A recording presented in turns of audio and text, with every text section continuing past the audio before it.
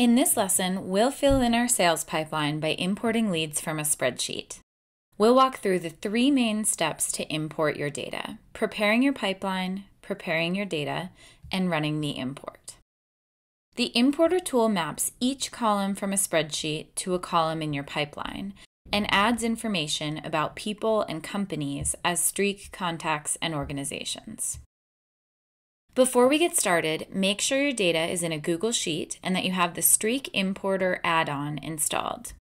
Follow the link below if you need to install the importer. Once you're ready, let's prepare our pipeline for the import. Each row is called a box in Streak because it can hold all different types of information. Our sample box, Acme Core, shows how our information will be organized once it's imported. We have the name of the lead for this current sales deal, the current stage, who it's assigned to on my team, and our contacts and organizations. By clicking on Alex's contact, I can see all of their information in the sidebar rather than needing to create individual columns for email, phone number, and other contact info. Streak contacts also let us reach out to send an email, make a call, schedule an event, or start a conversation with one click. Similarly, organizations let us track which companies we're working with. Each column that we want to import from our spreadsheet should have a corresponding column where we can add the data to our pipeline. Add new columns by clicking the arrow next to an existing column name and selecting Insert New Column. You can learn more about which column types to choose in our deep dive video on columns. Once we've checked our pipeline for all of the columns we need, let's make sure the data in our spreadsheet is ready for import. Each row represents a lead that's interested in purchasing our coffee. Just like our example of Acme Core, we'll be importing Hawthorne Cafe and all of these businesses as leads. We'll import our contacts information like name, phone number, and email as a Streak contact, just like we saw Alex as a contact in our pipeline. We'll also import information that we have about our organizations. Once we import contacts and organizations, Streak will auto-enrich them with publicly available data, so we'll learn even more about the people and companies in our pipelines. The other columns about our leads, like the deal size or which products they want to buy, are going to match to the columns in our pipeline. The column names don't have to be exactly the same, but we do need to check for a few other things. First, make sure we have a name for our leads.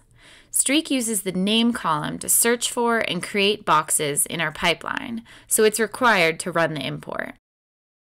We can create contacts in Streak with either a name or an email address, but in this case, more is better.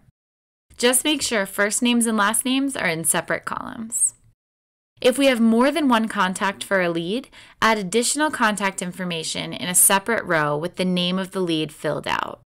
When we run the import, we'll tell Streak to add new information to existing boxes with the same name, so Streak will see that we already imported a Café Brazil box and add our contact Martina to that box.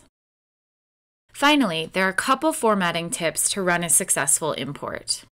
If we have a physical address for a lead, put the full address in one cell. No need to break it out into columns for city, state, etc. Dates should be formatted so we can import them into our pipeline's date columns. And finally, let's consider how we're going to enter the data for these remaining columns in Streak. My lead source and region fields are drop-down columns, so we want to do a quick check for spelling and capitalization to make sure we're tracking this data consistently. These fields are case-sensitive.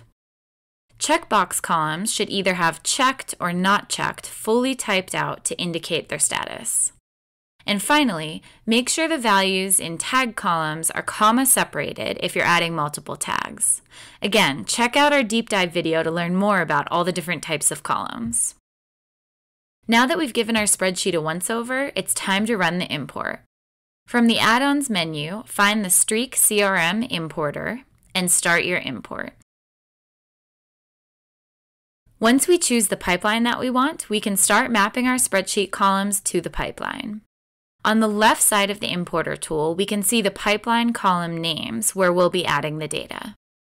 The importer tool has already matched up any columns with the same name, so we just have to go through and match the remaining columns. Next, we'll import our contact information.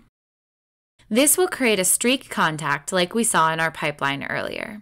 If you have any organization level information like a website or the physical address of a cafe, restaurant, or office building, we'll add that in the next step. We can create organizations with either a domain or a name. We'll add the physical address and website to create streak organizations in this pipeline. Before running the import, let's review a few options. Since we've already set up our pipeline stages exactly how we want them, I don't want to create any new ones from this spreadsheet. However, we do want to import these field options into our drop-down and tag columns since they're currently empty in our pipeline. We'll ignore the header row so we don't create a box called business name. And finally, if a box with the same name is found, we want to update it with the new data. This is how we're going to add multiple contacts to the same box and avoid creating duplicates if we have a full pipeline already, so don't miss this step. If we have any errors in our data, we can fix them now and check again. And it looks like we're good this time.